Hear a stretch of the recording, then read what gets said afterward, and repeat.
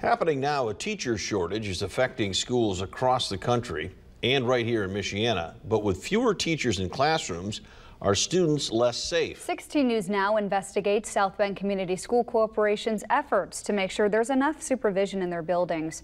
Our Carly Luca is not only talking to administrators, but also with a teacher who's sounding the alarm and says our schools need your help. So do you think school safety is an issue at South Bend schools? Yeah. Yeah. I think all the adults involved are trying their very best, but it's not like teaching adults.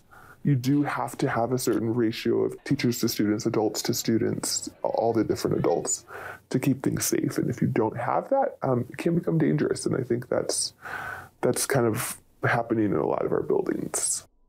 A teacher who spoke to us on the condition of anonymity says educators are facing increased fears over violence. There's a sense of like, wow, this is an out of control situation and no one's going to really be able to protect me. At a time when there aren't always enough people to staff their classrooms. We would love to have every building fully staffed, and we're working hard. Administrators for South Bend schools now have the help of Sarita Stevens. She joined as the Assistant Superintendent of Operations HR at a time when they need it most. Right now, we have 39 vacancies, teaching vacancies, and we have a capacity for 1,200 teachers, and we're about at 1,160.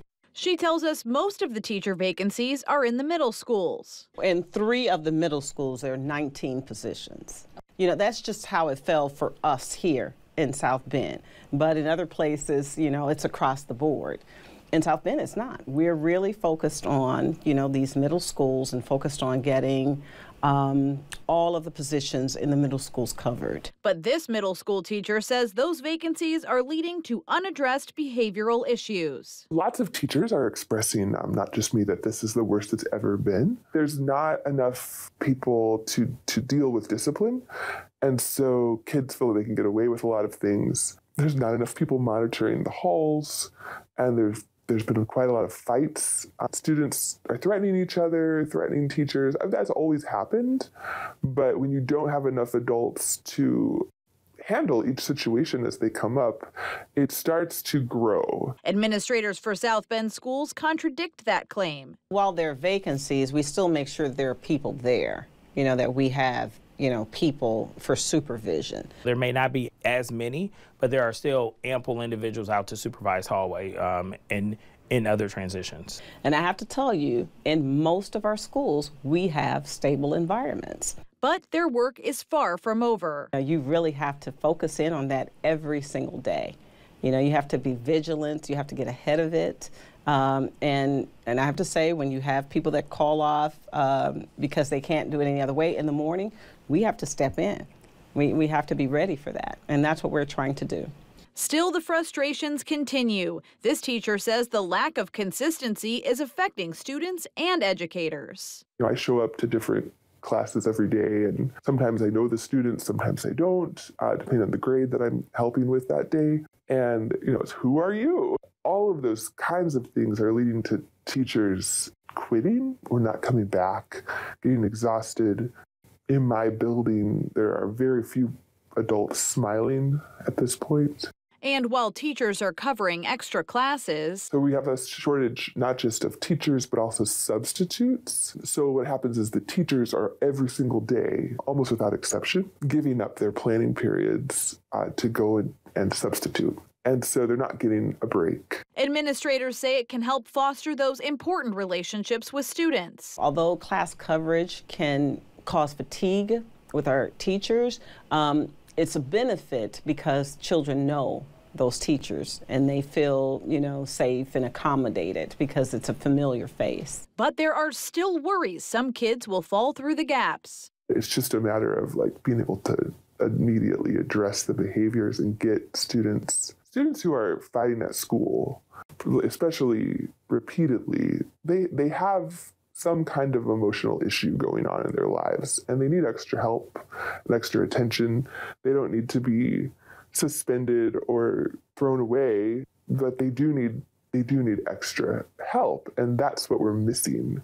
Stevens says it takes a village. That means that the collective effort of everyone working together will keep everyone safe. It's creating the system of safety and stability. You really do have to respect every aware human being and give them a voice because they will tell you where the gun is. They will tell you who has the gun. They will tell you who has the mace. They'll tell you who has the knife. So, you know, that is why you want to create that relationship no matter how few people you have. You want somebody that has that specific relationship with that kid that they'll tell. The district says as they work to find more teachers, they're also there to listen and to ensure schools are being operated safely. You want to listen to every voice. So you do have to respect someone saying that I don't feel that there's enough coverage and I feel vulnerable. But our number one goal and our number one expectations for our principals are if there are shortages, supervision, safe supervision of our students is our number one priority. What we want those teachers to know is that we are working very hard to make sure that we're at full teacher capacity. The teacher I spoke to supports the school's recruitment efforts and is calling on the community to step in and help. It's not going to magically happen. It's not somebody else's problem. If you're out there with a college degree wondering how to invest your life, your community needs you. If you want to help South Bend schools get fully staffed, you can find a list of open positions on their website. They're also meeting candidates for certified and non-certified positions at their fall job fair this week. That's happening at the Brown Community Learning Center on Thursday from 4 to 7 p.m. You can find that information with this full story on our website, WNDU.com.